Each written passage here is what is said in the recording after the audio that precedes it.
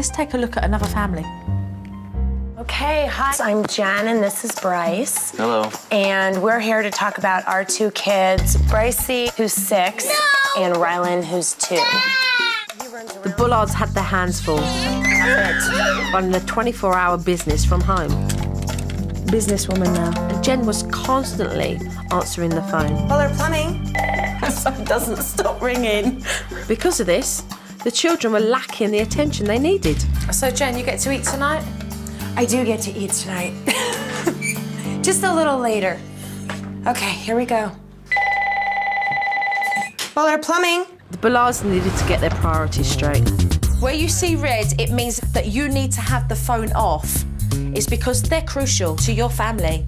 Once we had established the schedule with the phones, the next big issue was to get Rylan sleeping in his crib. Come here. Brycey, hold on a second, please. Rylan just does not want to go to bed at night. Come on.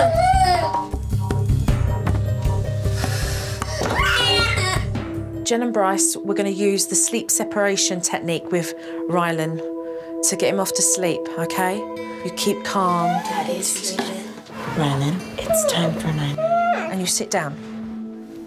So he can see the side of your face, but you're not giving him eye contact.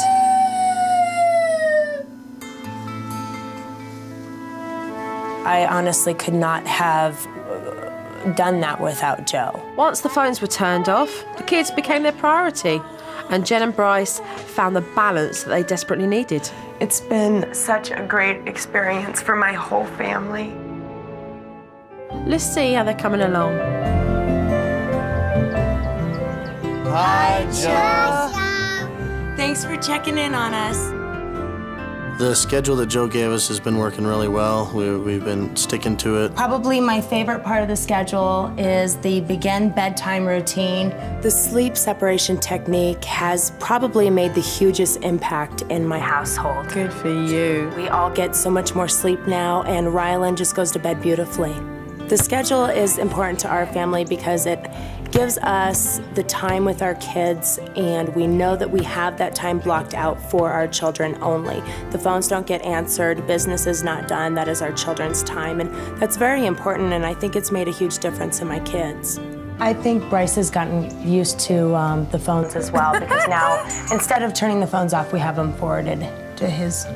Yeah, I just have all the calls forwarded to my cell phone now. We still have the naughty mat, as you can see. I know you gave us 2, but we went down to 1.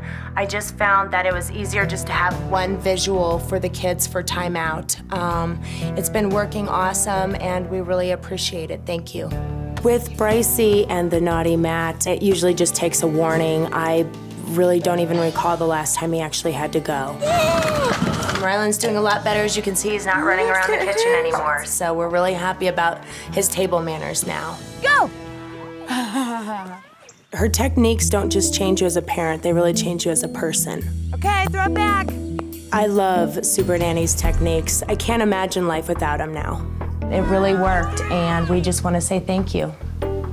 I'd like to say thank you too, Joe. We really appreciate everything you've done. You're welcome. We love you, Joe. We miss you. Hi, Joe. I have a question for you. Rylan does not want to brush his teeth, and I've been trying to put him on the naughty mat, and he does go. But after the 2 minutes, he still doesn't want to brush his teeth. So at this point, I'm lost, and I don't know what to do, and I would love it if you could help us with that. Teeth brushing, it's got to be done. It's a life skill. So make sure that you make it fun for the boys, okay?